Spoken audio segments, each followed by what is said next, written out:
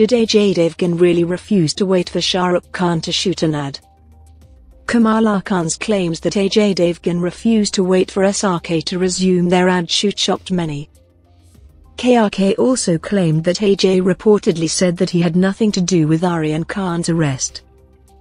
Many had trolled Ajay Devgn and Kajol, who happen to be closest friends to Shah Rukh Khan family. But, truth is, Ajay Devgn is also quite disturbed by everything the Khan family is going through.